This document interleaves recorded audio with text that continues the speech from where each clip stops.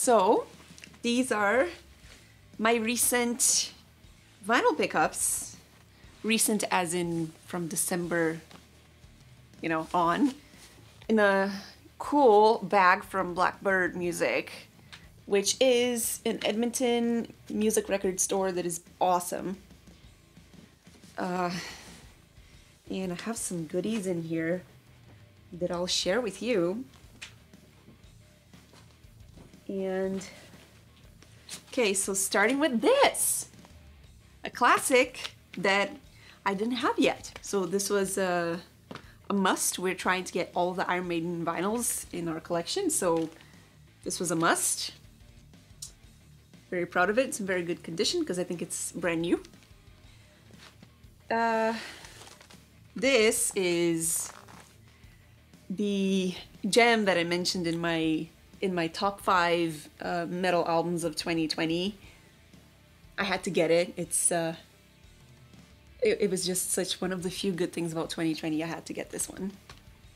It's a cool cover. It's heavy. Yeah. Yeah, it's beautiful. Now, Camelot Haven. Those of you who watched my Camelot and the Female Figure Part 3 have already seen this one. But I didn't have it yet, so this is pretty exciting. Brand new as well. Yeah. Hopefully one day I'll have all Camelot vinyls, if that is even possible. I don't think they're, maybe they'll release like their backlog. I don't know. You need to reissue Black Halo. Oh yeah, yeah. You need the Black Halo. Yeah. Yeah. Yeah, Death Magnetic. This was like Steve's pick. Metallica is very much like his you know, heart and soul, and yeah. So collection is growing. Do we have other Metallica vinyls? I think we're missing like 2 or 3 and that's it. Okay. Oh, that's good. Yeah, almost have them all. Because I lost track. Now here's an oddball.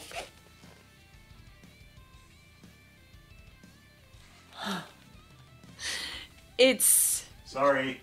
Yeah, The Woman in Me.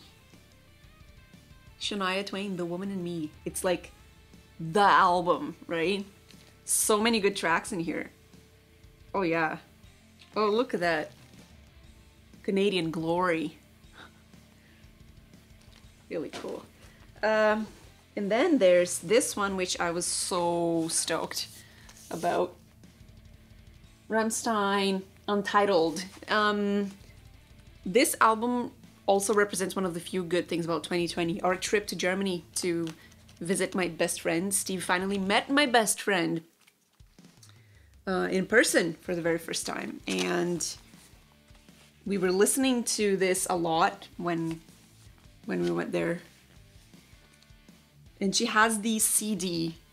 And when I was there, I was looking through the sleeve, and it was it's a very good sleeve for a CD. Like, you expect vinyls to have more work being done to its materiality, but a CD with that much material, oh, was impressive. I spent a lot of time looking through it, and yeah, very, very good memories associated with this. Look at the minimalism. You gotta love this, eh? Yeah. And here's some gems as well. Look at this. This I used for my Camelot one also. It's signed and it's sealed. Delivered. Use the big one. What? Use the big one. No, but I showed this one too, didn't I? No, not in the final cut. Oh, really? Yeah. Oh, okay. Hidden gem. Yeah, well, yeah. Look at this. It's signed and it's... And like I mentioned on my video about the Camelot Part 3, this is my favorite Camelot album cover. So, yeah. This is the Super Limited Collector's Edition. Super Limited Collector's Edition. Yeah, 3,000 copies worldwide, only personally signed by Camelot. Bonus 7-inch vinyl with 2 exclusive songs plus full album on CD. Yeah, baby. Yeah. Beauty. And then there's Another one. Oh, of the little ones. Okay, so this one is the single for Sanctuary. Look at this cover. I love it. What else is on that? It's so monochromatic. Drifter and I've Got the Fire. Oh my god, this picture on the back is hilarious. With just like an open body there, just like bleeding. Showing, like the bowels are showing. Okay, wow.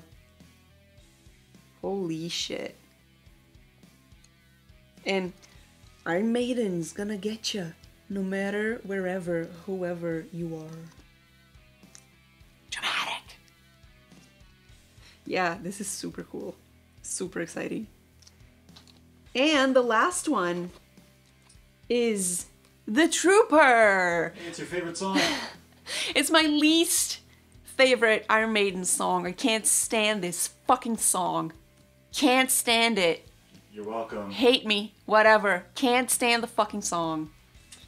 Love the very iconic cover for it, but nope. Can't stand the song.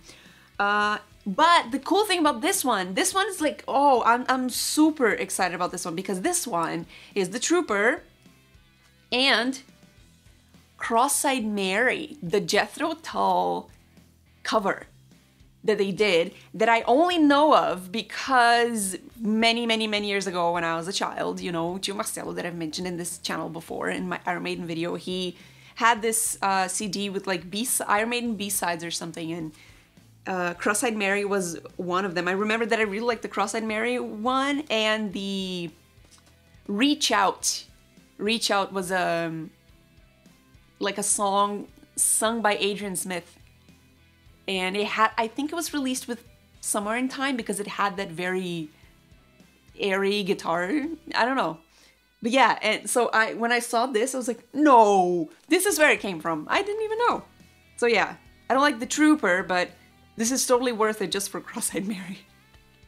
Yeah, and these are my recent picks. Yeah.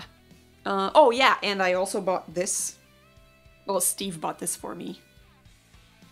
Yeah, thank you. I'm anxiously waiting for the return of Stranger Things. Anyway, bye!